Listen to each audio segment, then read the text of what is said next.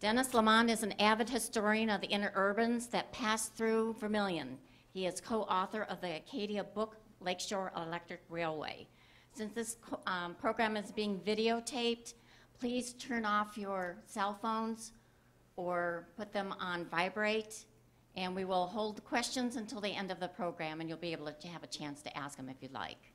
And I'd like to welcome Dennis Lamont. Thank you. Can everybody hear me? Good. Thanks for coming out tonight. We're going to do a little exploration of history. We're going to look at footprints, the footprints of a bygone era, namely that of the interurbans. First, to get you a little bit oriented, a little bit of safety.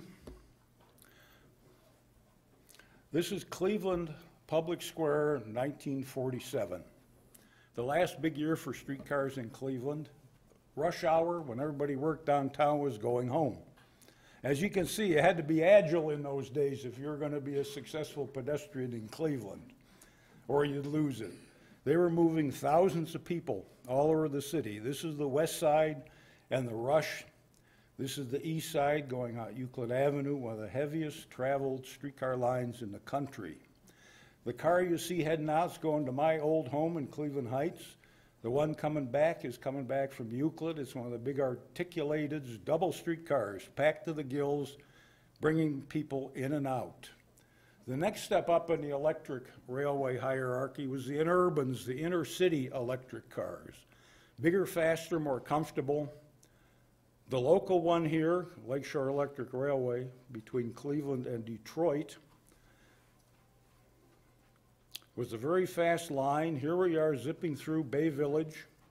This is now Electric Boulevard in Bay Village, back when it was a 60-mile-an-hour rail corridor. This is where we're going to be traveling tonight. Next up is the Columbus, Delaware, and Marion. Between those cities, for a lot of years, it was the connection to Cleveland. They would start out from the interurban station in Columbus, right downtown. And this great 60-foot long car, you have to imagine it painted red and white. Just gonna make it big. How's that? Can you see that better? Because the quality usually isn't that good. These are kind of old, and we love them, but I wish the quality was better. They headed right out through the traffic down the streetcar lines. This is Big Darby Creek on Route 23. Just north of Columbus. It's now a shopping mall, continuous shopping mall. But the interurbans in those days would cruise down there at 60+ miles an hour in these big cars, all on their own right of way, up over the railroads rather than cross them at grade. That held them up, caused a lot of problems. But here we are flying along. By coincidence, both these railroads are now woods. But here's an interurban flying across rural Ohio, on its way up to Delaware and up to Marion to make connections. Next up on the speed list and modern interurban was the Cincinnati and Lake Erie. It's now Interstate 75 between Toledo and Cincinnati. They built a set of special cars built to cruise at 90 miles an hour. See this car race an airplane. Took them a while, but they found an airplane that was slow enough. You see it up there. It's a World War I Spad, and she's cruising along right at 90. Motorcycles, race cars, and an interurban car. This was a special run for the movies. They spiked all the switches, blocked all the crossings, and just flew. This lasted until 1938 also.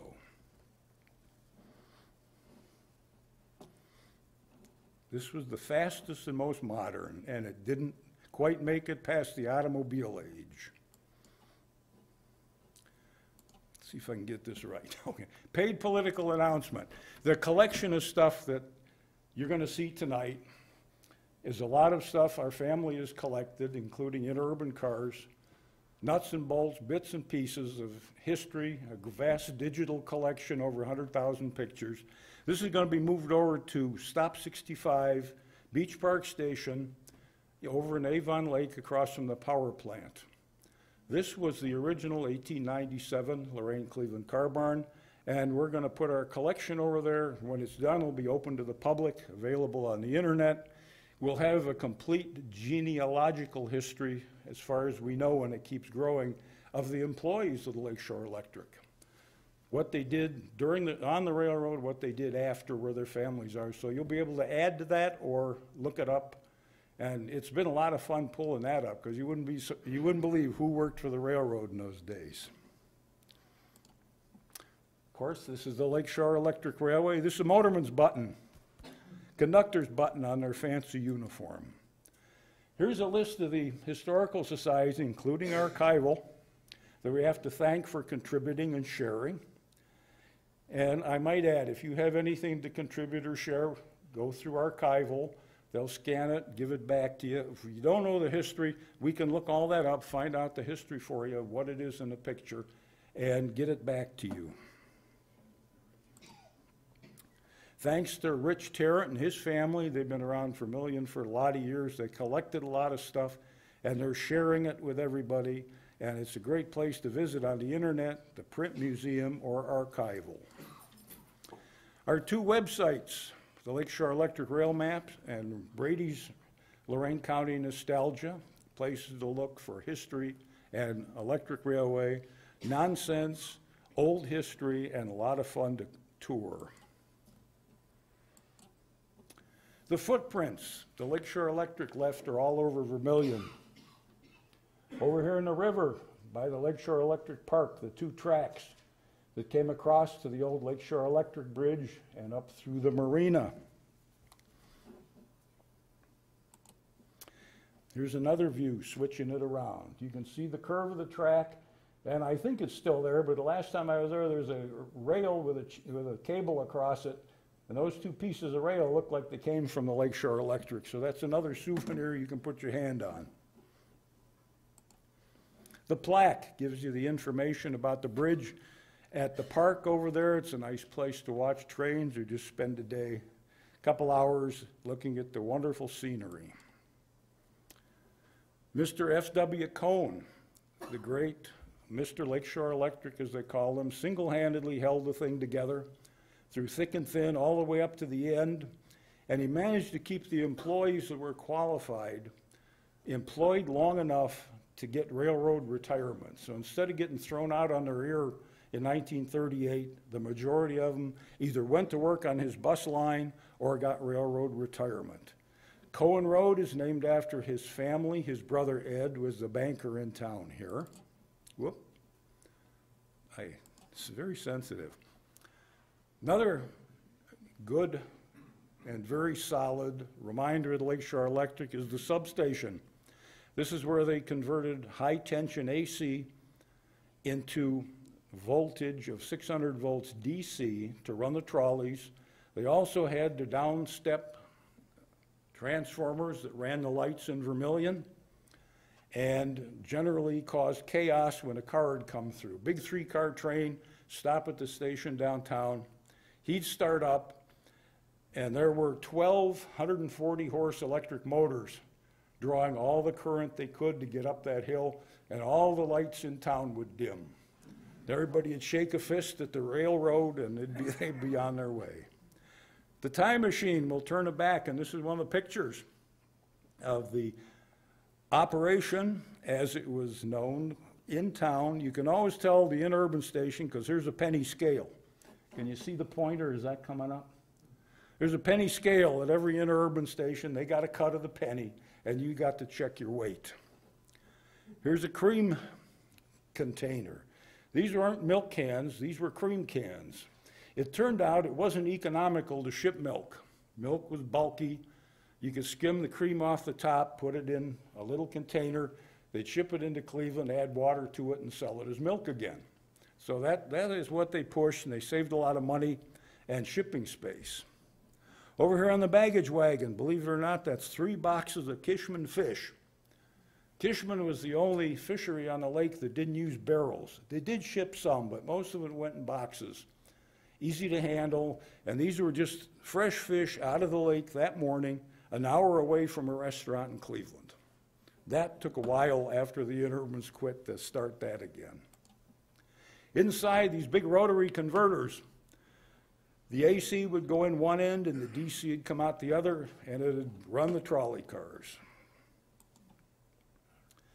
One of the remnants, and we got to show this because it's a constantly changing list if you've never seen it, when the line went out of business, they took the line all to 3 locations, Sandusky, Fremont, and Toledo, and scrapped everything. The cars they took apart, took anything off that was scrappable, and sold the bodies for sheds, cottages, and everything else that you could use a building like that for. There were so many of these things, and they got to be such a pain that the zoning committees put rules against having these things on your property after a while. So if you ever tried to put them on again, you couldn't. But these things were scattered all over. They lasted for a long time. They have a history in themselves, which we're digging up, and if you know anything about them, feel free to join in and provide more information. But there's a list. If we run through it quick, we never did figure out where this one went. Number 26 shows coming to Vermilion. It disappeared, back in the woods someplace. This one we're quite familiar with. This is 39 that was down at the riverside as Parsons Fishery Supplies and stuff. This is number 35 as it looked like. This is what the cars looked like when they were running. They also had, down by the river, the 2 piggyback trailers. There were actually 3 on a car, but 2 of them were down there. And this was the first attempt at piggyback in the area, and it happened on the interurbans. And if it would have worked, it really would have been neat, but the state put them out of business because, believe it or not, they could run an interurban line. I could go down to the license bureau and get a truck license. They couldn't. I could haul anything anywhere, and the Lakeshore Electric couldn't. So they went out of business. They went out of the trucking business. Here's what they looked like, loaded up, 3 trailers, and these would be taken to a destination, and all it really needed was 2 planks alongside the track, and a tractor would pull up and pull off your particular box and take it to your location and so forth. But this is the first piggyback they had. Here it is in action, coming off the ramp. The trailers are off, there's the ramp, and the Lakeshore would deliver any place, anytime, just to get the business, which they badly needed. Unfortunately, this was 1969, everything got flooded. The cars all got moved out and everything. We know where this one went. We think we know where the trailers went, but we're not really sure. Vermilion Fish and Game, for many, many years, this car sat there. It was taken right off the trucks in Sandusky and delivered right to the club. They're the original owners, and they kept it up magnificently over the years. It was their utility shed. 2000, the friends of ours that are helping us with Stop 65 picked it up, had it picked up, hauled out. This is what it looks like now. If you visit us over at Stop 65, right on the lake across from the power plant, you see big orange number 38 is our advertisement. Later, when when the displays are finished, we'll be in a back building with all our artifacts and items that we have collected over the years. So if you're in the neighborhood, stop by for a visit. This is what the car looked like. This is, I don't know what exact part of the stadium, but this is now under the stadium in Cleveland.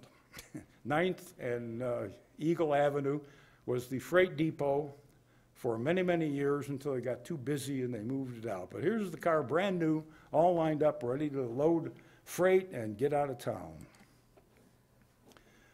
39, this ended up, we don't know, we can't identify this location, but this is the body, and it was moved later. This is what it looked like new, brand new, bright orange paint. The colors you'll see, this is painted the same orange as the Cleveland Browns orange. The color is with us yet as a safety color. Very, sticks out like a sore thumb, quite visible, which was needed in those days. Here's one that was down right across the river from McGarvey's. This is 64, and that, believe it or not, is quite a historic car because it was involved in a near miss. This one derailed on the big old Rocky River Bridge, and this is 100 foot down to the river. And the only thing that kept this on, see right down here, that little 7/8 of an inch lip of steel on the wheel caught on a rail and jammed. After everybody quit screaming, they got off the back door okay, called the dispatcher and got the wrecking car out there, but she was brought back and lived for a while in Vermilion. This one was the Dinky. This, if you've ever been to Barry's in Norwalk, the bar, the Dinky, this is the Dinky. That's an actual picture of the Dinky, number 115 in Norwalk. We got 1 million pictures of this. The town loved it. They made it their monument, but it was scrapped like the rest of the cars. And we don't have any idea. It was supposed to come to Vermilion area. We don't know where it went. It'd be fun to find that. Here's one Dan Brady dug up, going through the archives. We had this picture in the file for 30 years. Nice picture of a car, number 155. We knew it came to Vermilion, and we finally found it through Dan. If you remember, maybe you don't, a lot of us don't. I never saw it. But before the existing Lake Road here, the brand new Lake Road, at the marina on Oak Point, it used to cross, the old road used to cross the marina, go up the hill to what they call now Old Lake Road, through the woods, and then back onto Lake Road. This is where the power plants are, the older power plant and the new power plant. There's a gas station at the corner here.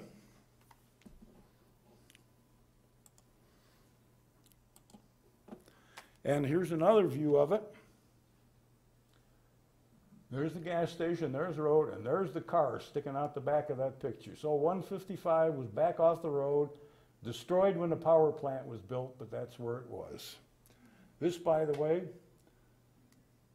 the Klaus farmhouse is gone now, but this is where Klaus Hill was. This was a very deep ravine, and Mr. Klaus got the nickel plate to leave a place in the trestle for his cattle to pass through to go down to the lake for a drink. He talked them into that. It turned out to be a tourist collection because this area here became the western hole in the wall. You've heard of Hole in the Wall Beach? Where people used to go fishing. Well, there were two of them. This was the western one out by Klaus Hill. And people would get off the interurban car, which ran just north of the road, down to go fishing or just on the beach for a good time. And of course, the beach is gone, but that was the old days.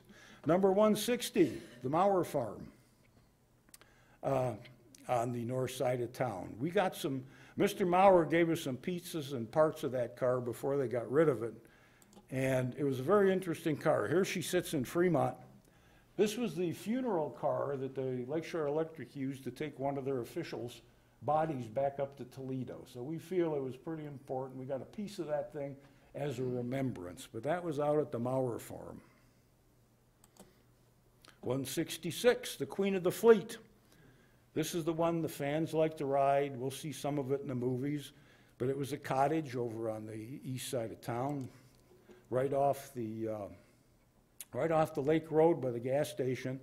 And they opened it a couple times for tours, and fortunately we got some pictures of the inside with the fancy woodwork and the light fixtures, the stained glass, and they called this a full Empire ceiling. This was all curves up in here, all wood and covered, and mahogany trim inlaid with white holly. Inside, when you were riding the car, this is what it looked like with the big plush seats. These had a flower pattern. This was the passenger compartment where the women and children rode. Up here in the smoking compartment, you had enough 12 seats for 24 people, your own personal cuspidors, so you could chew and smoke here and just have a great old time while the train went on and not bother the women and children. Here we are in front of the station in Vermilion. There's the old refreshment place, the old rest stop. Fisher's Home, which is gone. But on 166, the motorman has his orders. He's supposed to pick up probably those fish boxes, take them into town. And here they just dropped off the Toledo papers. Every day, the Lakeshore Electric shipped paper, 600 bundles of paper from Toledo would be dropped off at all the stations. Same thing from the plain dealer and the press. That's how your papers got delivered, mainly because there weren't any roads. The interurbans ran every hour, didn't stop for anything but a major storm. One good rain and you didn't get to Cleveland. You know, the roads just weren't paved yet. This is where they made their money. Out here, I met this lady. She was a wonderful lady. She managed the olive factory. And they had the farmhouse out here at what was known as Ackerman's Curve. Here's Route 2, the old Route 2 coming into town, went right over the top of the Lakeshore Electric. But there was a curve in the line here, and it was called Ackerman's Curve because Dr. Ackerman from Elyria owned this place, and they gave place names to stops and stuff. But they got two cars, 167, which became ours, and 181, which is in Chippewa Lake. They were used as cottages here, and they were from 1938 till 1964. They were booked every single summer solid. They had a beautiful beach, beautiful place to go fishing. Here's what it looked like when they dropped it off. Over in Sandusky, the boys took everything off that you could get off with a screwdriver or a cutting torch and delivered the bare body. The seats were still inside because they had no scrap value. They told us how much trouble they had getting the seats out and scrapping them, and I'm crying. But they did it. They all got burned, and they just aren't able to find too many like that anymore. But this was 1939. Here's what it looked like 1995 after a little bit of work. My brother and I got it back together. We got all fixed up. We were at the 1995 Steel Plant Museum. And we appeared as the longest, biggest, heaviest float the International Parade has seen to date.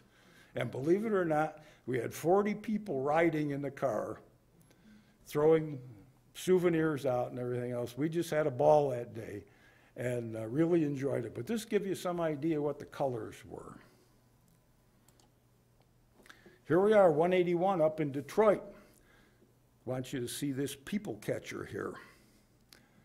The city ordinances in all the cities insisted on having something to keep people from getting tangled up underneath in the wheels. So the people catcher became an industry. Each line had its own design. This was the Lakeshore Electric, Detroit United. Cleveland used Providence fenders and kept a lot of people from getting hurt because, as you saw, Public Square was pretty crowded. Here's 181, just before they moved it as a cottage. Another view of the back. Here it is, 1924. This is on the mall in downtown Cleveland. They had a big convention, and all the interurbans contributed their latest cars and equipment. They had just refinished this car, and they wanted to show it off for the high-speed express runs to Cleveland and Detroit. Here's another one out on West River Road, 174. We'll see her in motion, but this was the mayor home for many years. Later, they got a roof over it, really had it fixed up nice. Came time to change, and it was taken down to a museum. Here we are, 174 out at Route 61 at Sealand Junction. The conductor out there talking to the other conductor, getting their couple of packages off, and they will be on their way to Toledo. Here's the car today sitting down in Newark. If you're down in Newark, you can visit it at the works where the cars were built. This is the actual factory where they were built. And you can go through the buildings and see some of the souvenirs. It's a fun place for kids, a lot of displays and stuff like that. Good one day visit, glass blowing, etc. But in 1897, the interurban craze was in full bore, and they started building out of Cleveland because it was a population center. Cleveland already had streetcars out to 12 miles that extended the city from 55th Street out to 105th, Lakewood, Rocky River out to the river city limits, and the streetcar speeds were adjusted so that within that circle, you were always an hour away from Cleveland. So you could live out in what they called the streetcar suburbs, have plenty of time to get to work in downtown Cleveland, for a nice cheap fare and good steady transportation. No parking place, no traffic jams. The horses got in the way, but it was pretty nice travel before the roads got plugged up. But here we are out to Painesville, down to Akron, over here to Elyria, and here we are at Lorain, and there's a big empty spot, and there's Vermilion out there. Well, as it turned out, the people that built the Lorain and Cleveland saw an infinite number of fares coming out of Sandusky at the lakes, Lorain building up to be a big city. So we have to connect the two cities in Sandusky and Cleveland. We have to connect them with interurbans, and the dream was to connect to Detroit. So what they ended up doing is buying the Sandusky streetcar system. They had a lot of money. They built an interurban called the Sandusky Interurban, and it was going to run from Sandusky to Cleveland, connect with the Lorain and Cleveland. Same officers, same people, different printing on the stock certificates. But they built a car barn, got their cars. This, by the way, was the old, if you're familiar with Sandusky, the old Giant Tiger over on Columbus Avenue. It's right behind the mall now, but this burned down a few years ago. But that was their 1899 car barn. Now there was a kicker. They had the big interurban cars, and here's the operating crew, and their big interurban cars. They were 4 times bigger and heavier than the streetcar, and people started to worry because they wanted to run down the roads. And the county commissioners had to look at each bridge before they okayed the line to travel on them. One of the biggest hang-ups they had was the city of Huron. They had a rickety old swing bridge there that just wouldn't support the weight, and they had to work around it. So they did.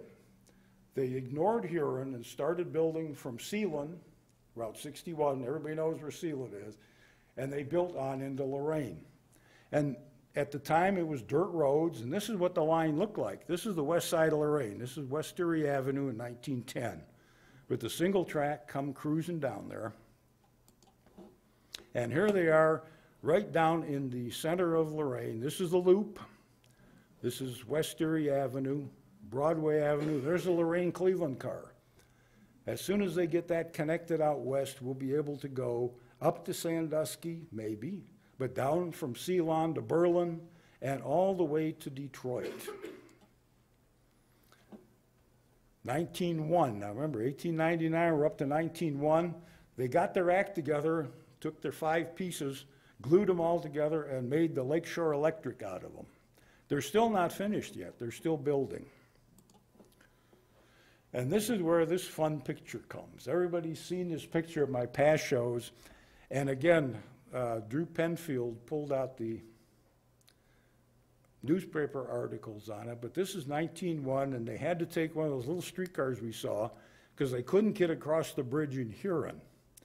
So they had to take a shortcut down through Milan and come bouncing across the unfinished ties and into Vermilion, and they had to stop because they didn't have the bridge finished. So they walked across the bridge, got a horse and buggy to take them in, they got a car into Lorain, and we're done, we're done.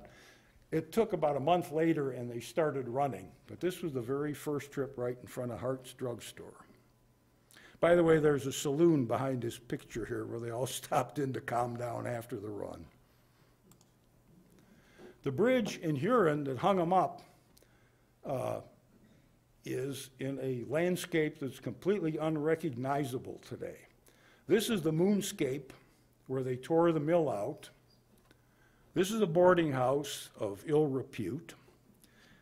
The Lakeshore Electric came down the river, crossed this swing bridge, and into town.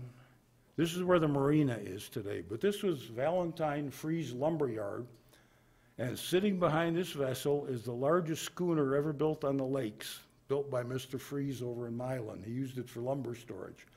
But that's the big hang-up in Huron. And it took them till 1903 to solve it, so Sandusky's hanging out. Meanwhile, Vermilion is getting every single train. Every single hour there's an interurban going through, the freight's going through. Interurban's having a great time in Vermilion, doing a good business. But here's what she looked like back then. Dirt roads, down Division Street to the railroad tracks. The grand total view, there's our favorite drugstore, single track on a dirt road. This building, of course, is gone, as are most of these. But that was what it looked like around before the First World War. And again, none of these roads were paved before the First World War, so you were strictly subject to the weather, 2 trains a day on the railroad, or a train every hour on the interurban. By 1920, this network had grown. The little map we saw out of Cleveland, this was the expanse. Now we got over 5,000 miles of track. 2,800 miles of track are in Cleveland, in Ohio, covering most of the state. Every town, every city, 10,000 people or over, had an interurban line running to it. Some had several. And just to show you the effect and how these things were used, in 1910, there were 4,700,000 people in Ohio. 1920, we went up by 1 million, and we kept going up by 1 million. Now, these 4,700,000 people in 1910 rode the interurbans 157,851 times. So they rode it a lot. It was a lot of traveling being done by interurban. And if you follow the years down, you can see that after the First World War, the money shifted over to automobiles, building automobiles, but the paved roads didn't catch up. So we're still 200 million just in Ohio. And it kept going to the 20s, and then it started to drop off. 1933, 39 million people still rode. 1938, nobody rode. There weren't any more. So that was it. Flash in the pan. 1907, 1938, and the industry disappeared from history, leaving behind the power companies that they started, all the pole line easements, and all the good things that came from having privately owned electric companies that we use today. The name has changed, but it's still the same electric lines and easements. No traffic jam. Traffic was already a pain in the neck, mainly because of the roads, narrow and lots of cars. But the interurbans went out of their way to rebuild the cars, and you saw these chair car seats, or those big plush. The cushions are about this deep, and you had a nice ride out to where you were going. The lines grew up 6 to take you any place out of Cleveland in east, west, south, even north. You could even go north out of interurban on an interurban connected boat to London and Port Stanley on the Theodore Roosevelt. So you could go south, west, northwest, northeast, southeast, south, and out to Chardon, Gates Mills, all those places that are growing up today that the interurban was there before anybody really lived there, and they were there first. If you're wondering how all this worked, this is one of the trucks pulled out from underneath the car. The wheels are standard railroad wheels, big heavy journals, forged side frames. Right here's a motor. This is about a 100-horse DC motor. It's geared down to these gears to the axle, which drives the wheel. 4 of these per car, and they drove the car on 600 volts DC. Inside, they looked exactly like a railroad coach, and this was the difference between an urban and a streetcar. By law, they were required to have a lavatory, water coolers, and for customer service, they had comfortable seats and luggage racks up here. You could store your packages at the end compartment to get them on your way. But there's very little difference between these and the standard railroad coach. The streetcars, on the other hand, how many people rode streetcars? Good, we have some representatives. Very few people to remember the wicker seats. But these are rattan seats, and if you were a kid in short pants in the summer, they were quite painful. They would scratch you and really scratch you. But here, these cars were built to haul people. You stood up, there's standing room, packed everybody in and headed out. But this was a streetcar in Cleveland. The interurban car, when it's all dolled up, here's a view back from the smoking compartment. No standees on interurbans like a railroad car. You got a ticket, you got a seat. Going back through our travel on the Lakeshore Electric, I wanted to start, instead of going the whole way, we're going to start out, I stretched it to Baumhart Road, okay? That okay? Because we found out some interesting things, but here's the stops. Out at Baumhart's, number 118, Bronze, number 119, Kishman Beach, Camp Pacoa, Loyola on the Lake, Sunnyside, Sunnyside Beach, Vermilion on the Lake, Diagonal Crossing, and Alberta Beach. Where you see a name, one of the favorite tricks of the interurban developer was to go up to a farmer like Mr. Baumhart.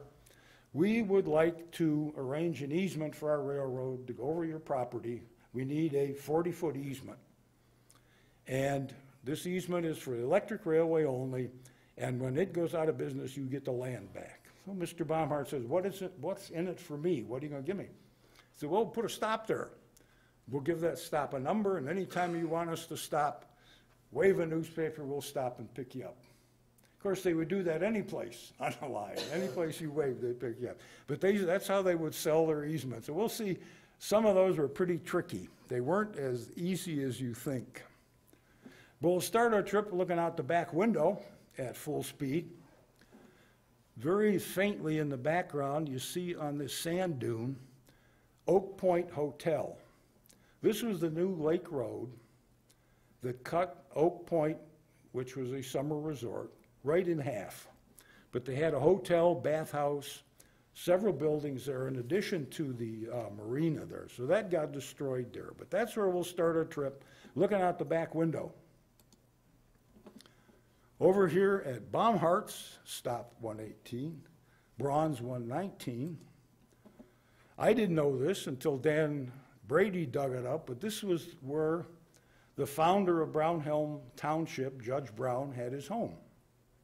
And this home was there, this huge home was there from the founding of Brownhelm Township to the building of the Ford plant. It was owned first by Judge Brown, then the Baumharts, then the Emmerichs. But here's the picture with the Ford plant. Here's Baumhart Road, there's the judge's house, and there's the interurban line right in his backyard.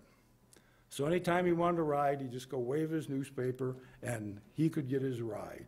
But now today, this is all paved over. This is where the crossover bridge is at the Ford Motor Company, former parking lot, now junkyard. But that was the Brown house, Judge Brown's home. Stop 122, Kishman's Beach. Stop 123, Camp Hakoa at Helen Drive. Looks like this today, it's still the power company right away, and they keep it brush clean so they can get a truck down and for maintenance. But Camp Hakoa was Johnny Kilbane. Johnny was a boxer, lightweight champion of the world. He built a training camp out here. Later, when that stopped, they built a camp for Jewish boys. Out at Camp Annis Field, they had a camp for Jewish girls. Because the Jewish people were not welcome along Lake Erie. So to solve that problem for at least their children, they developed these two camps for the boys and the girls. And any place on the system, you could go into a station and buy a ticket for your child and put them on the train, and the conductor would make sure they got off at Camp Annis Field or Camp Hakoa. So that lasted for many years. Part of it, these two buildings are still left. Looks like this today, this center portion burned down not too many years ago, but the guy that wrote the Lakeshore Electric book, that compiled the last Lakeshore Electric books, uncle ran this place. And the Lakeshore ran right here, and as a kid, he was bored to tears, and he'd just sit right against that building and watch the cars go by. That's how he spent his summers, because his uncle wouldn't take him any place else. Here's a picture of young John in his prime, and it's hard to believe a big guy like that weighed 122 pounds, but he was a lightweight champion of the world. Here's a little show off on the beach. Next stop, Loyola on the Lake, Sunnyside and Sunnyside Beach. Loyola on the Lake was run by the Jesuits, who run now Ignatius and John Carroll. They had property out there until they sold it a few years ago for the condominiums, and they had a retreat house out there for priests. But prior to that retreat house, there was this little waiting station down on the lake shore, and this building. Here it is, this dashed line on the map, and up here, St. Ignatius on the property. But they had this summer school building, and St. Ignatius was right downtown, John Carroll University. They'd hop on a streetcar, go out to Rocky River, hop on the Lakeshore Electric, and be out here in a few minutes. And that was their retreat for the summer, and teaching and everything. That burned down very early. It's a shame we lost it, but it was quite a landmark. Next up, Sandy Beach. I have nothing on that other than they called it Sandy Beach. But we do have on Vermilion on the lake. That was stop 122.5, and you can see it's a nice little hoof down to Vermilion on the lake. Little Bing view of the current building, which they're doing a heck of a job keeping up. Front view, this was during Prohibition. It was a famous place during Prohibition, but lovely log cabin. Back before the lake eroded, oops, they even had a beach. Very pretty beach with the quoins out here and a sled for the kids, and just a nice place to watch or go swimming. Another view of the back with the boats and swimming. Another place to dance. All along Lake Erie, you had dance halls. Every place that had any kind of an area had a dance hall or a restaurant, someplace for folks to get away from the city, and the Lakeshore Electric was the ideal way to do it. Hop on, for 60 cents you could go from Cleveland out to Beach Park, have a chicken dinner, dance with your latest band. Beach Park, Oak Point, Vermilion on the lake, Ruggles Beach, dozens of them all the way out to Toledo. All available on all-weather travel on the Lakeshore Electric. The infamous diagonal crossing where Liberty Avenue crosses over the Nickel Plate and the Lakeshore Electric, and then 127 Alberta Beach. The current bridge is quite a job, and you see the power poles from the Lakeshore Electric. They had to bend those around. They had to bring the road up and build this rather nice edifice. Well, that was the second one. First one looked like this, and it was a completely different design, of course, up on the piers, and this was quite historic, because think of how many years this lasted, because this was 1937, and they're just building it. So here's the Lakeshore Electric cruising by.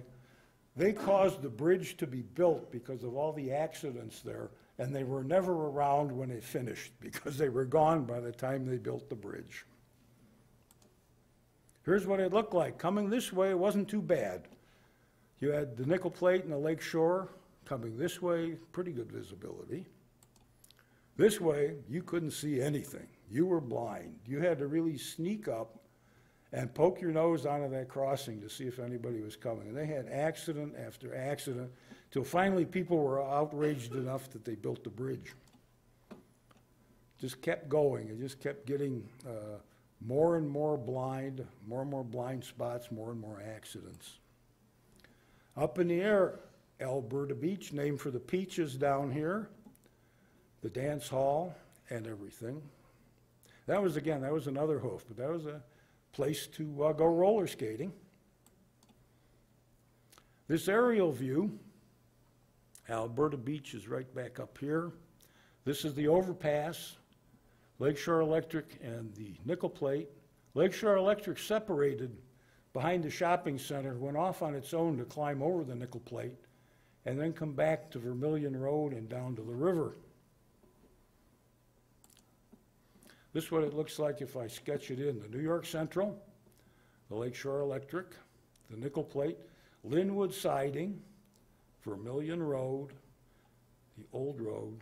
Notice the lagoon's got trees and a few buildings on them. Crystal Beach is back here. Linwood Park is in the trees. We'll climb over the Nickel Plate. The only thing left of this is this abutment right back here. This piece of stonework right back here is all that's left of that. It's all been taken out, looks like this today. And here we are again, Vermilion Road. Linwood siding is built up now. You have the buildings here. But it looked like this in the old days. This is taken out the window. It's a shot, the one good frame I got from a Lakeshore Electric movie, but this is crossing over the nickel plate to New York Central, and there's Vermilion Road in the background. Another view today, crossing over. Linwood siding looked like this. It was stop 128, had a side track over here, a telephone booth to the dispatcher in Sandusky. The conductor's on the phone calling the dispatcher in Sandusky for permission to proceed, get his train orders, got out on the line. Everybody else is hoofing it down to Crystal Beach. They had a very nice two-car waiting station out there because the cars were an hour apart, but you could sit out there and wait. Here we are hoofing it down from that little run down from the nickel plate and Lakeshore Electric down a dirt path onto a dirt lake road to cross over for Crystal Beach. And we get to the entrance and head in. I just brought the very early pictures of what Crystal Beach used to look like. But the other thing that Linwood siding was used for is when you had a charter trip. This particular trip is Western Automatic coming from Elyria. The two Lakeshore Electric cars in the front would actually go down the interurban right-of-way from Lorraine to Elyria, over through downtown, load up and come back. They had enough people to fill two cars, plus this one in the back is a little Lorraine Street Railway rapid transit car from Lorraine. They brought him along to handle the crowd. The crowds out there back in, this is Crystal Beach heyday, 1922, July 27th, National Carbon. They are going to have 800 customers on Lakeshore Electric come in from Fremont into Crystal Beach. And at 50 some people on a car, they have to move over the line, 11 or 12 cars in between all the other traffic, stick them on that siding, get them out of the way and back again, and then pick them up in the evening. They had also automobile parties, but that was, again, dependent on the weather. So Crystal Beach was a very, very busy place in the 20s. Started out as Shattuck's Grove, a nice summer resort for those seeking pleasure. Was bought out by the Crystal Beach people, and the guy that ran it went over to run Beach Park for the Lakeshore Electric in Avon Lake. The early pavilions were very nice wood, very small handling crowds, and you know it's summer because the gals are dressed in white and enjoying a day out in the country. You can rent boats here, and they're up on the cliff because you could, down on their one, and I was always surprised, Crystal Beach, this was the beach, all the rest was hills, but you could rent a boat out there and either go for a ride on a motorboat or one of these and just have a great day. First Dance Hall was another small wooden building that very quickly needed replacing for a much bigger one, but that looked like this upstairs. And you had the small bands coming around, 5 people, and in the back is the Nickelodeon. Put a nickel in, that's a long piano roll on there for a band, and you could have a fine dance. And it was interesting, because these generally were a nickel a dance. And one of the folks told me how it worked out at Ruggles anyway. They had the dance floor blocked off, and they had a rope. When the song was over, the guy'd come out with the rope and herd you all through out the door, off the dance floor onto the side. Then you were on the other side, pay your nickel, and come on for the next dance. That's how they paid the band. Also had a big water toboggan outside, which was a lot of fun. In those days, it was a very popular amusement ride. They had a concession stand, a merry-go-round, a grove of trees, and just a very pleasant way to spend the day, walk back to the interurban and be back in town in plenty of time for the evening. This is what it looked like in 1930. You had a great big dance hall, all these concession stands. They call this another dance floor, but in other pictures I've seen it's a casino, back when slot machines were legal. So it was quite a place in the 30s also, and it continued up into the 60s. The automobile put a big kink in it in the Lakeshore Electric's plans, because once the road got paved, the folks at Crystal Beach bought the farm across the road and made it a 25 or 2,000 car parking lot. So now we have a paved road, and it's so much easier to hop in your car, shoot out to Crystal Beach, and come home. So that put paid to Linwood siding. And for a few years, they rebuilt it, moved the track around, got rid of the waiting station. Still had the telephone booth to call in, but it was just nothing but pastoral country out there. And it's overgrown now, but that's Linwood siding today. If I was standing on Vermilion Road, where we were just looking, and looked west, in 1938, this is what I would see. The Lakeshore Electric dropping down this cliff over the river into the lowlands. Where the marina is, there was bog, swamp, and bottomlands. New York Central, of course, was always there. But this is the view right into downtown Vermilion. From the U.S. Navy blimp that visited, we have these wonderful shots Rich came up with. Here's Vermilion Road looking north. The Lakeshore Electric dropping down the hill over the river. The New York Central. East River Road. Back here is our bridges we went over on the nickel plate going south into town, and the light plant, later olive factory. But that was how Vermilion looked in the 30s from the air. Here's another air shot. This was a publicity shot for the Vermilion Lagoons. They would send this out to anybody who was interested. The most unique subdivision on the Great Lakes. Beautiful homes and cottages. This was started during the Depression, before the Depression, and fizzled because nobody was building cottages during the Depression. So it sort of hung fire for a while.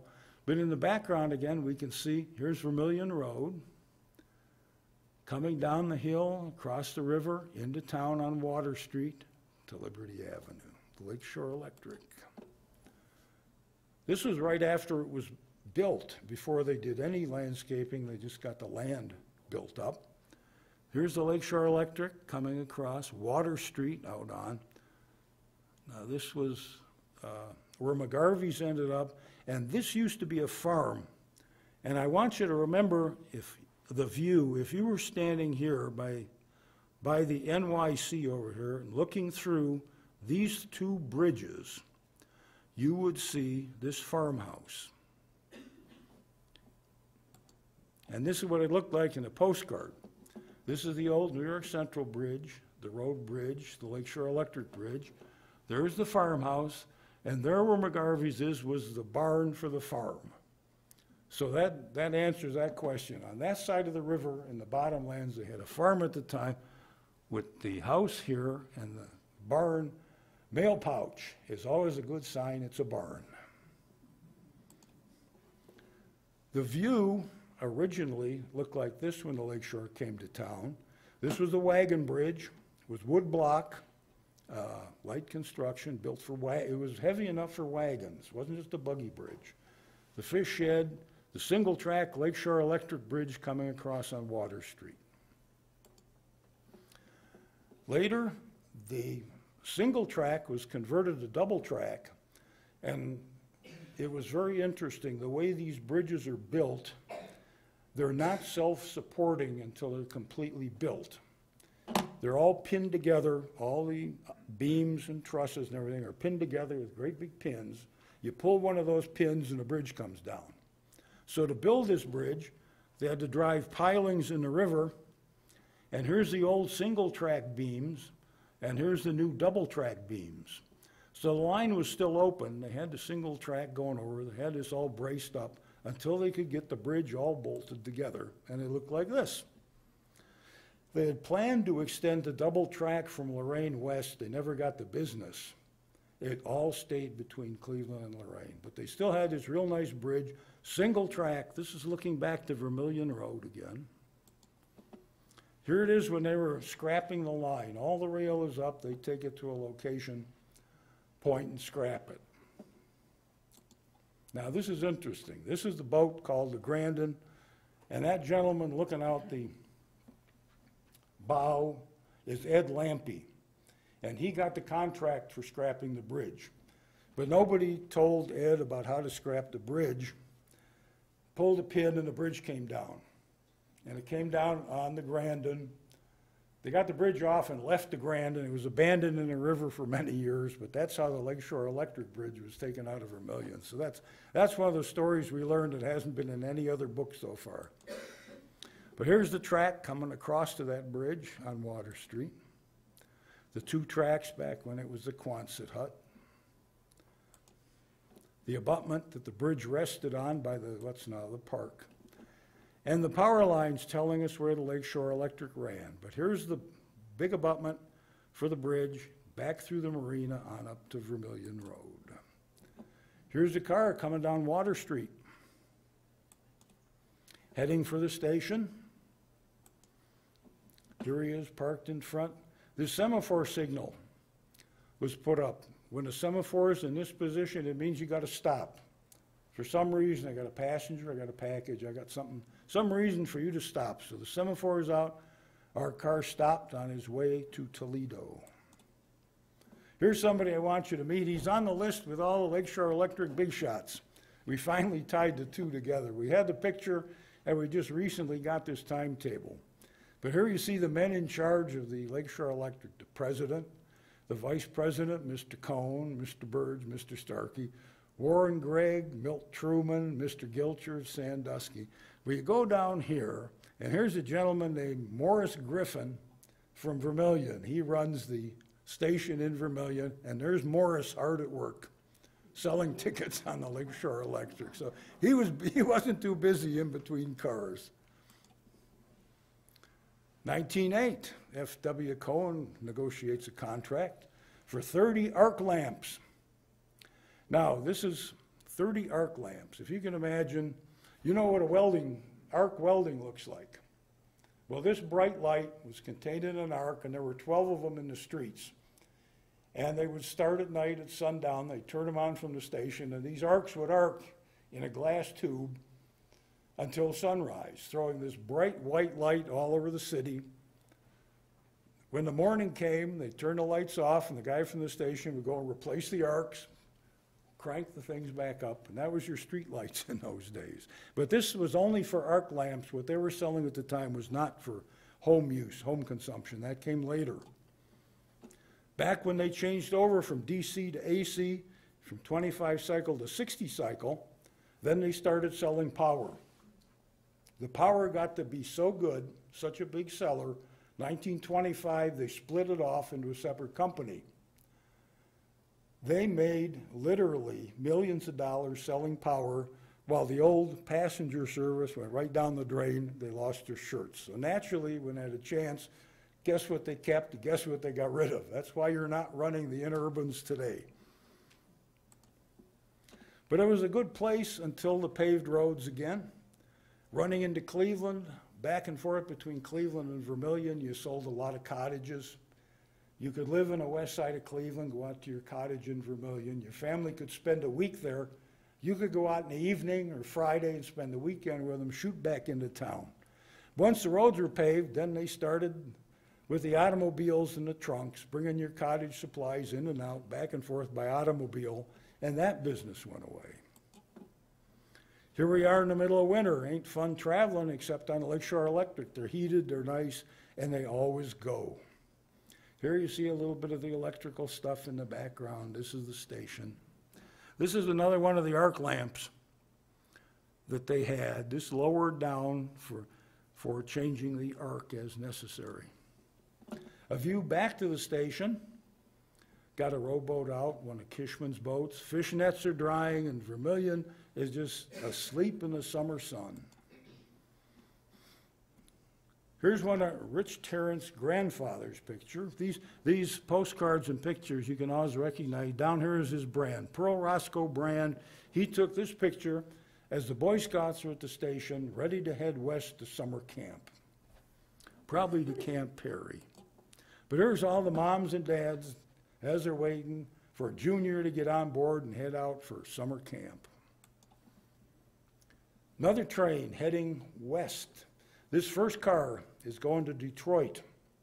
It's Detroit United car. This car is probably going to Lima. But they're going to climb up the back here because they're heading Cedar Point or Toledo for a show, something for a one-day trip on the trains that ran every hour. In Cleveland, every night, as long as the Lakeshore Electric lasted, there's a train that left Cleveland at 8:15 in the evening. They loaded up the plain dealers for Vermilion, and they headed out to Vermilion, got there at 9:43 to the station. They parked it. Everybody got off. They parked the car. Next morning at 5:35, the car left into Cleveland for the first commuter run of the day. So they had the special commuter runs to make sure you could get to work on time if you were staying in Vermilion. And here's their total run. I don't want to go over the whole thing, but this is the typical day of trains east and westbound on the Lakeshore Electric, and they all went through Vermilion. Right past the Modelton, on the dirt roads even. This is the original setup, one of the 1903 Brill cars on the dirt roads in Vermilion. This is the switch to the station. Another view of downtown. A lot of this is gone, but it makes this building is our cornerstone. But there's the car coming through town. This is the more modern Vermilion with Hotel Wagner still there, the brand new building on the corner that was the bank. And then by the way, this was F.W. Cohen's bank that became Fireland's Bank over there. So he was back there in the beginning of that also. A view past Okaji's restaurant, the movie theater, looking downtown. Here you can see the drop off. There's quite a hill going down there that the cars had to climb coming up. Another view, this is Grand Avenue, and at this time Liberty Avenue ended out here in the woods. And you went down Grand Avenue over by the police station and out the old dirt road. But Grand Avenue looked like this. They almost caught a car coming by, one of the water towers. But here you are zipping off the end of the road. And this is all Route 6 now. It used to be Route 2, zipping off the end of the road. And we're right here now. Right at that exact point is where the picture was taken. And you can see it just goes. This was a Lakeshore Electric, and it just covered up the whole thing. When they rebuilt it, this was part of the construction. Edson Creek is out here, the New York Central. And this is the way you used to get out of town on the old road, back over here to dirt, out to Lake Road. This is some of the scenes of the construction. It's really changed things. But here is a picture. Now this was taken on the last fan trip. They took 166 out over the line. Took 1 million pictures for us and one roll of film. But here she's sitting out at Bluebird Beach on the siding. If you look back, there's Edson Creek, and this is the end of Liberty Avenue. Now, let's see if I can work this.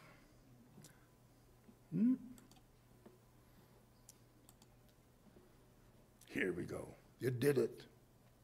This is what it looked like when they were on that trip.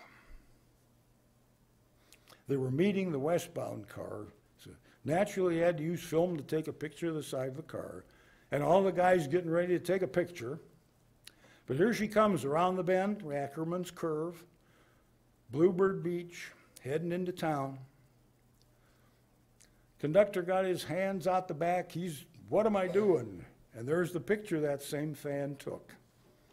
The conductor had to get his hands out he was ready to grab that trolley rope if it came out when he was coming into town. So he was always a busy guy on the Lakeshore Electric. So he's watching all the goofs take their pictures.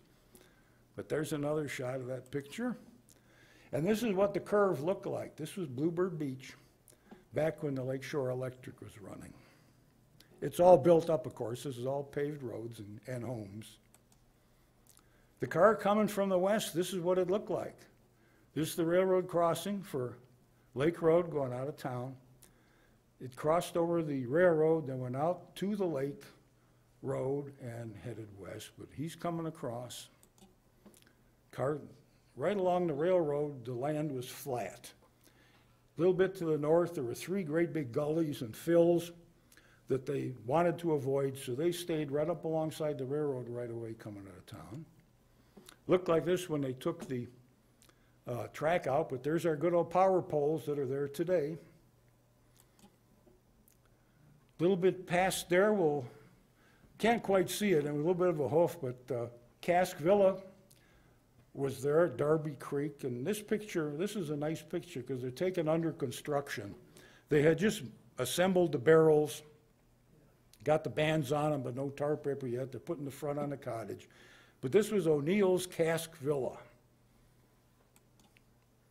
It also had a nice beach. Here's a finished cottage, and they had a beautiful beach until it washed out also.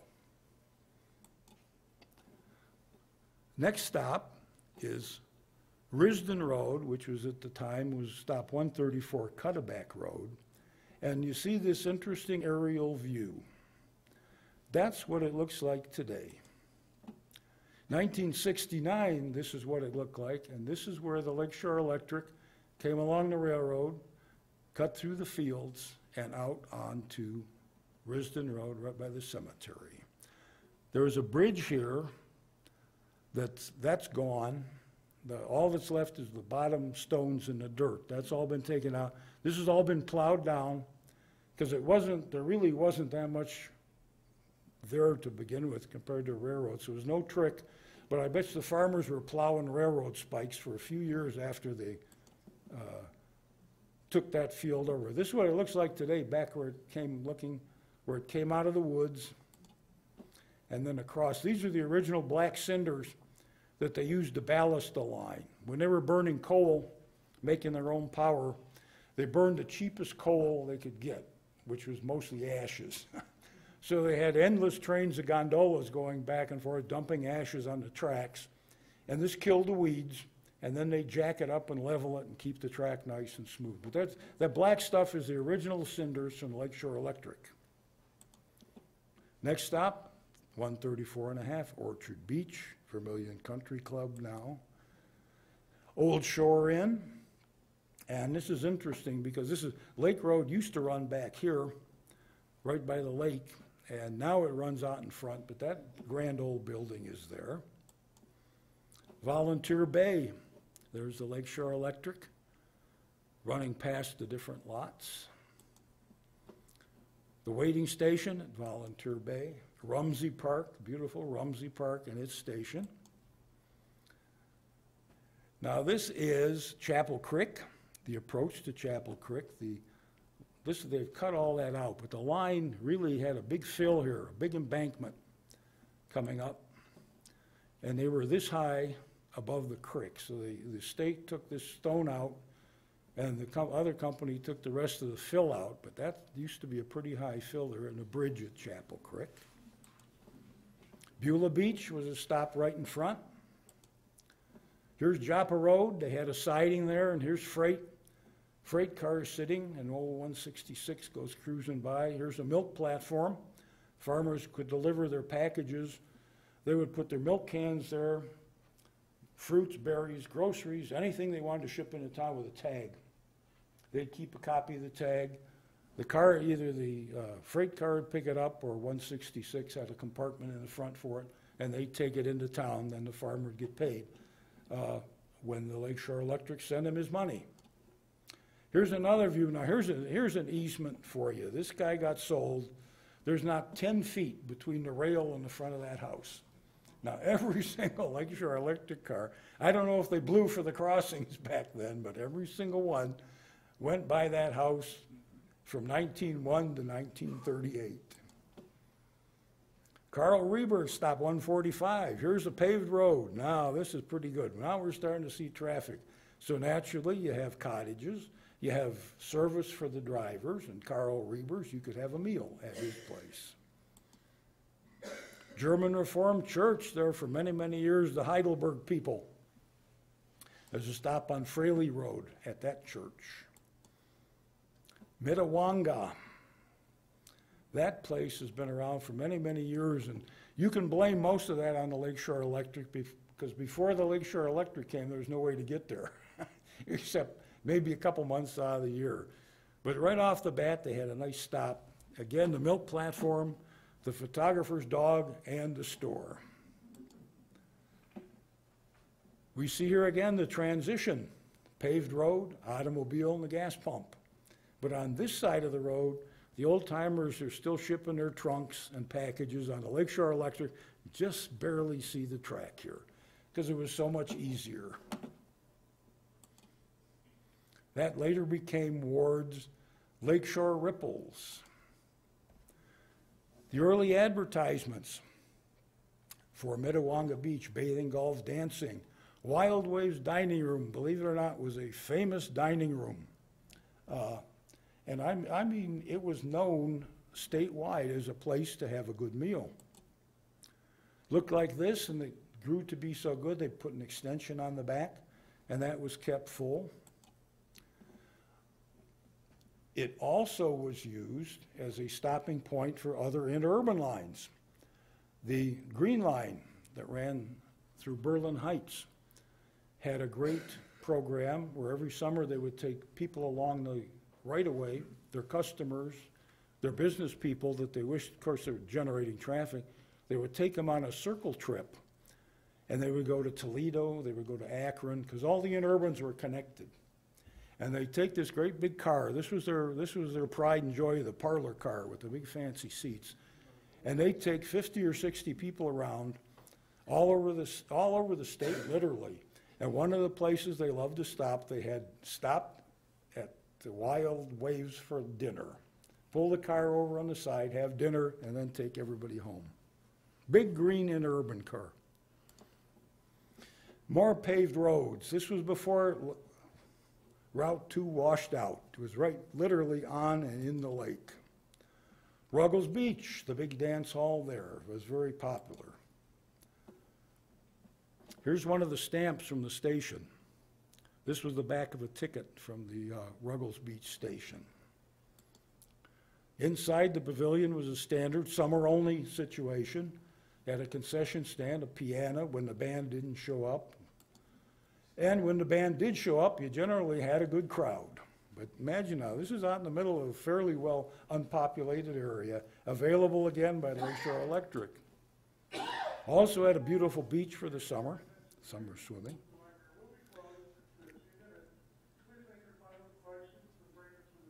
Cranberry Creek, the abutments. This is Hahn Road, and for some reason they never stopped at Hahn Road. But it's interesting because not only are the Lakeshore Electric abutments, they're not here anymore, but they were a couple years ago. But here is the stump of the Lakeshore Electric chestnut pole. This was before creosote and stuff like that. Lots of chestnut available, and it just didn't rot. But here's the genuine Lakeshore Electric pole and the abutments. Next stop out, when Lake Road washed out west of Mitawanga, they moved the road south all the way to Huron, and all of a sudden it became very dangerous because now the Lakeshore Electric crossed the road instead of going parallel. And this is what the drivers face, and this is what my dad told me. He said he loved his Model A. Driving out to Cedar Point, you had to be very careful at these crossings because he's coming across, and I'm sure they slowed down, but it's a fairly blind, angled crossing. So the state had them put flashers in, which was a good idea. But here's the old Lake Road going to the edge at Sealand, and the new one going to the south side of the lagoons at Huron where the condominiums are. So here's that crossing from the road point of view.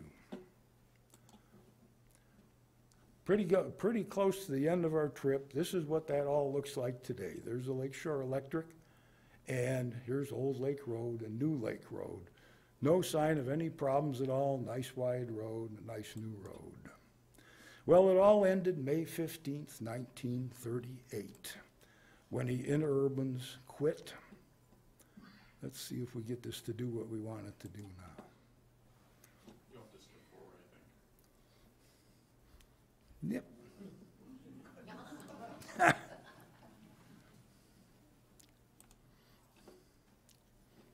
We'll get there. Oh, this has a mind of its own. Hang on a minute. Here we go. See that? Bam! That's your people catcher at work. Here's another example. That's how a people catcher worked in the city. Now, this, I just have one more thing I want to show you if we can get to it.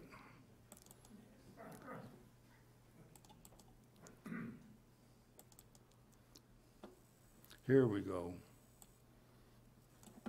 This is leaving Sandusky, down Columbus Avenue. We got to stay in the speed limit. Make it big again. You broke it. Wrong button. We'll take old 174 that we saw. We'll take that through the countryside. Up over Slate Cut, over the railroad. Now we're out at Barnes Nursery on Lake Road, right across the street from Barnes' house. We went over the railroad, over the roller coaster.